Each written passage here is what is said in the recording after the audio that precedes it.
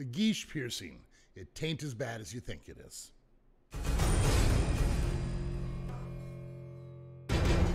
Now, if you haven't figured it out already, this is on the back side of the scrotum, generally up to where it kind of meets the body.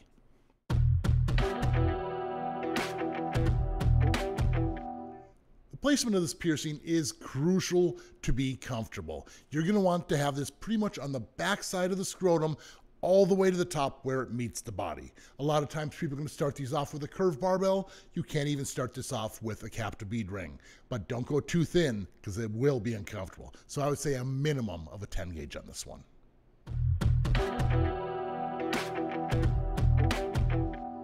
Now this piercing is essentially just a scrotum piercing, so it can heal fairly quick, except for the fact that when we sit down, sometimes we're sitting on the piercing. So you might need to adjust yourself a little bit before sitting down on a fresh Guiche piercing.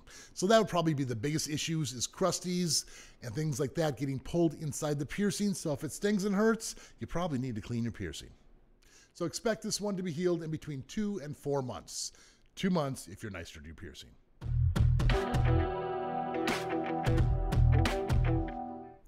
Some genital piercings are fairly easy, and some of them are kind of painful, but there's only one true way to find out.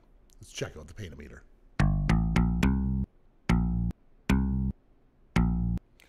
Apparently, this is one of the easier piercings to get as far as pain-wise. As far as the positions and stuff you have to get in to get this pierced, it's kind of awkward, though.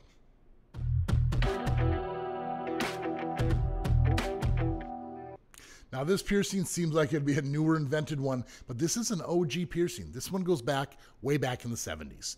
Now the piercing itself, like I was just saying, is awkward to get. I personally have to perform this when you're on all fours because otherwise it's just too difficult to perform.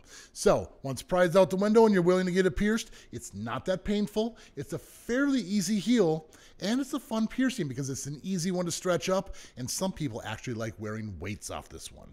I've never worn weights, but I don't know. Check it out. So what do you think of the Guiche? Or even possibly hanging weights off there? I know you have an opinion, so let me know in the comments.